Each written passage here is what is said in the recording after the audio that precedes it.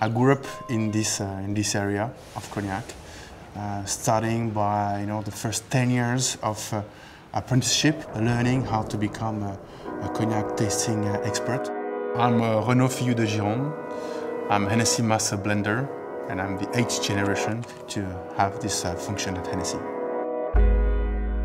Part of the history of the Hennessy Maison is here in this room. So we taste at the same time, 11 o'clock every morning. When you're learning how to taste, you're not just learning like that. You've got cycle with different time frame.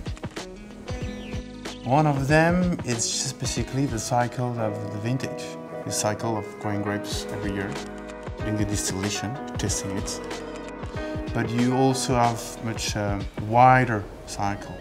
And in this area, you can go much further because you go through decades, sometimes centuries. My job is to prepare the cognac today, but to make sure that tomorrow, people after me, generations after me, they will be able to continue that. This is my responsibility, and somewhere you receive, when you start your career, a kind of heritage that is the eau de vie stock. A new role will be to use some of the treasure, but also to prepare the one that will become a treasure for the future. So we're really in this idea of continuity, of transmission, and not about thinking just about tomorrow. It's about thinking in the long term.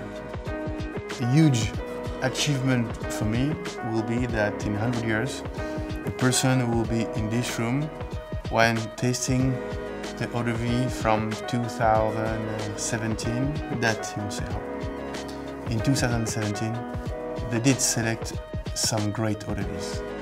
I will never see that.